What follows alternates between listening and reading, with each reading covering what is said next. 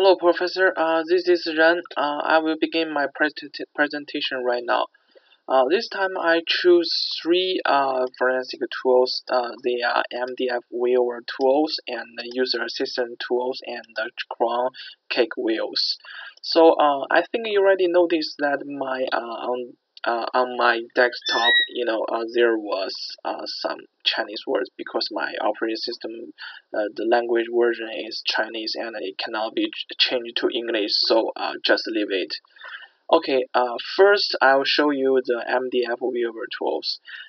These tools is kind of tools trying to recover the database files from corruption and something goes wrong with your database and there was some important data in store in your database files. And for the forensic investment, the user can use these tools to find out some people want to they want to destroy some evidence and they want to hide something from somewhere.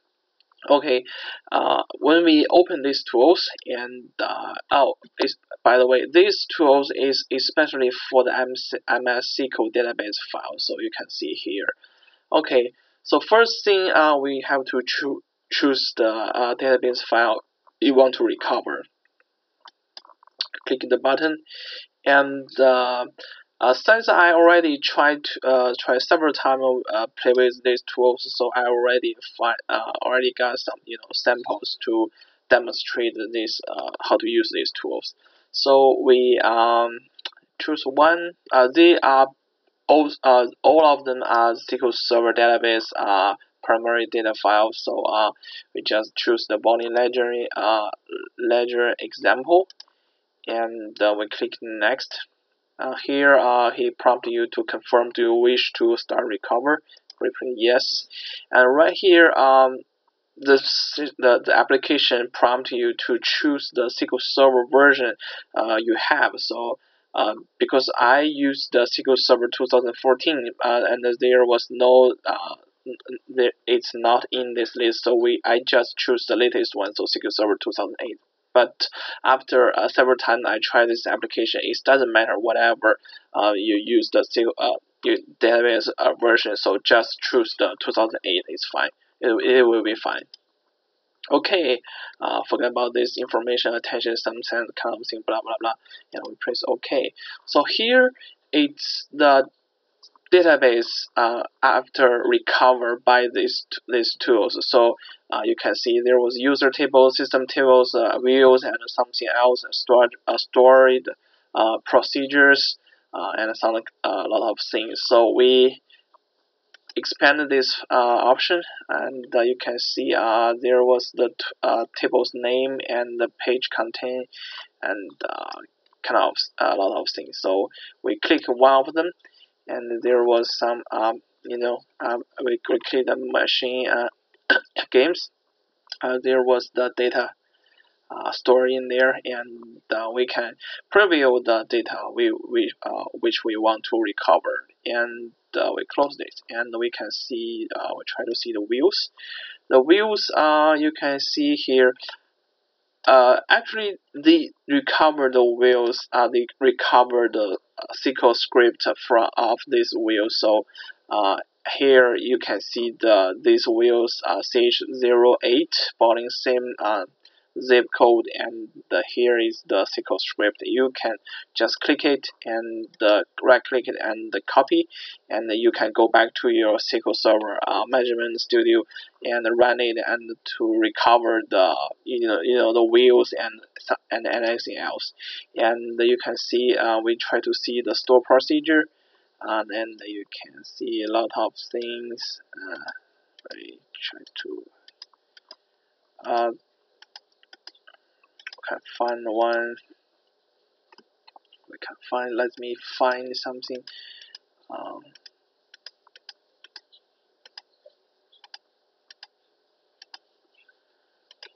I'm not sure what's happened with this time, but actually, I previous I tried this several times before. and there was also some store procedure, and it will show up that there, and still show as the the SQL Server description. And then we review the recovered data, and we click the next. And here you can select which recover mode and destination setting, and anything, and you can set the destination directory and something else, and you finish the. Actually, you don't have to, you know. You just choose the direction where you want to save the recovered data, so that's it. And you click the next, and you can choose which part you want to recover, and when you finish all the things, and click the start recover.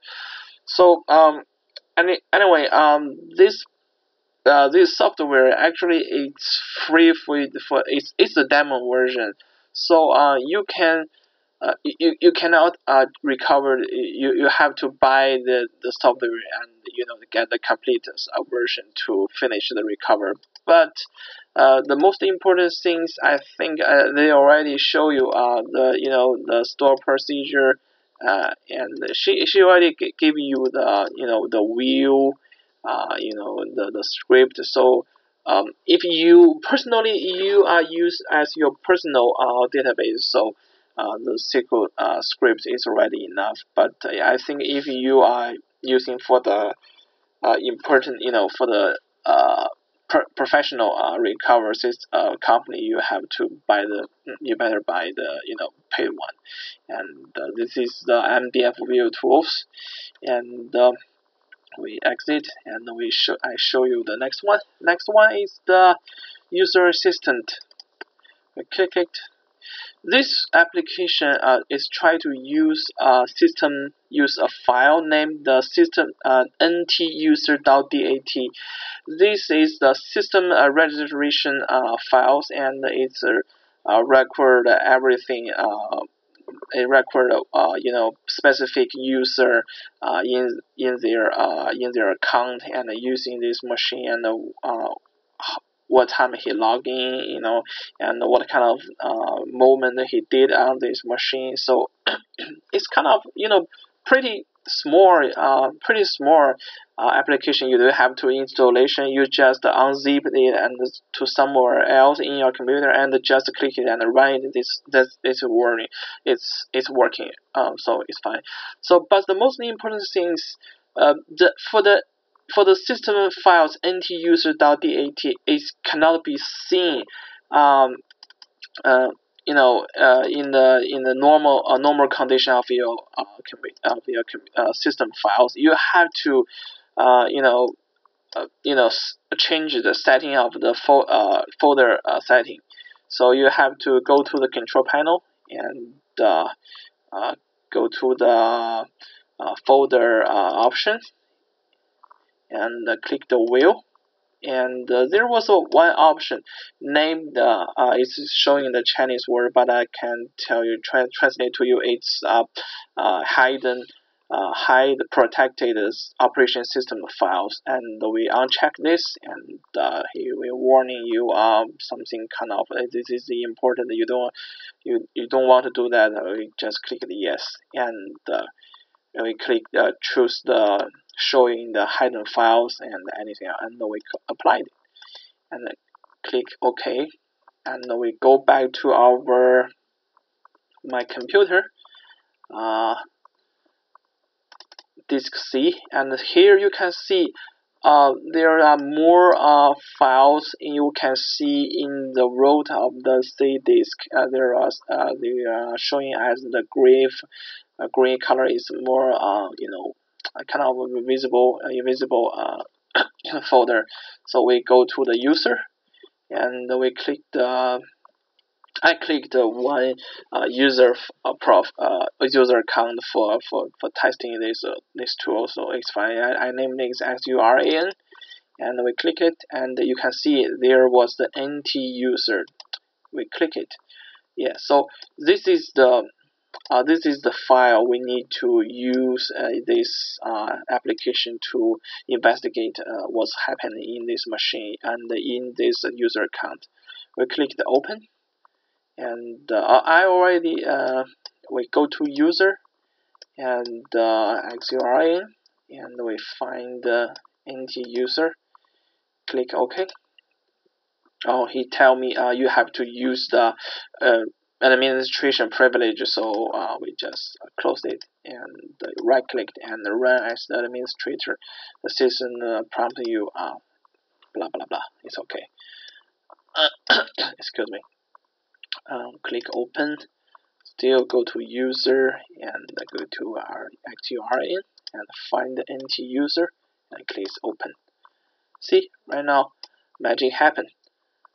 Here you can see it show you the SID user source file, name, source, index, count, session, and timestamps. Let's we order by the timestamps. You can see the December 5th, 2015 at 6 p.m. User XURL use the file WRR .exe for 6 times, and he used the user system .exe for 4 times, and he also used iTunes. Maybe he want to load some music to your iPod, and he also used Notepad, and he always he also check the reservation files. He maybe want to change some of the reservation files in the system, so that will be very dangerous. So depending on this information we find from this application, we can see the specific user in his account, and he doing some movement under his on this machine, so we can assume he want to do something, and this will be the evidence to support you to to prove your assume. Okay, this is the second tool, and by the way, you also can see with all the things to the SCV files, and you expand somewhere, and just save it. That's it. Okay, this is the second tool, and we close this. And the last one is the Crown Cake Wheel. Crown Cake Wheel is really simple. Web browser investigate files application. You don't have to install it too. You just unzip on somewhere like the user system, and double click that, and here it is. It show all the things of the Chrome, my Chrome, browser, web browser, and it will show you. Let's see.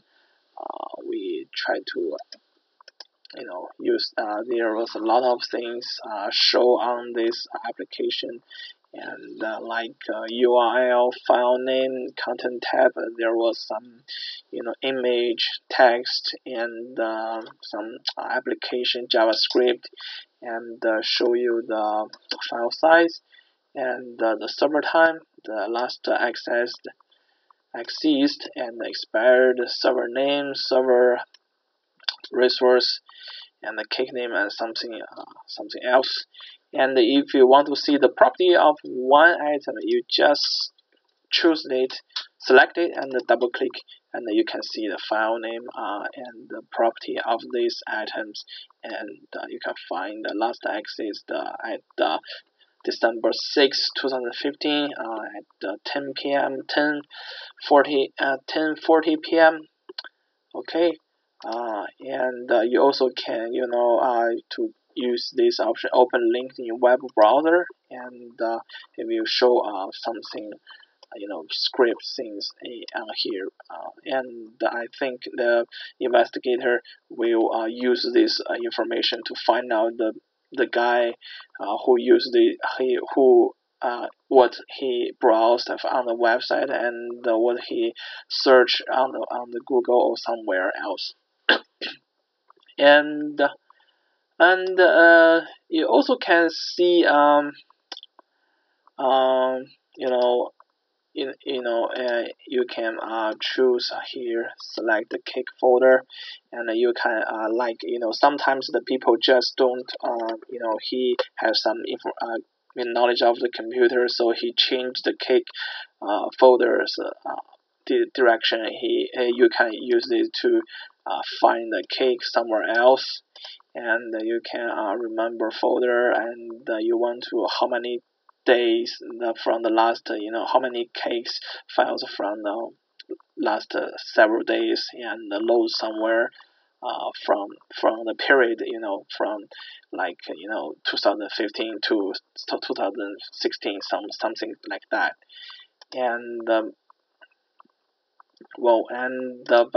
you can click one item and save it as the single text file or something else in somewhere, and give his name. We just give it test and save it, and you can see here.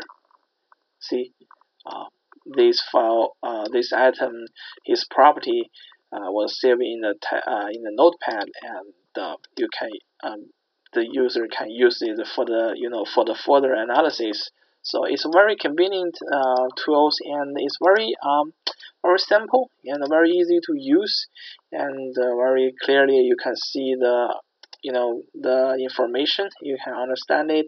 So that is my project. This is my three forensic tools: MDF viewer, user assistant, and Chrome Cake wheels. So thank you very much.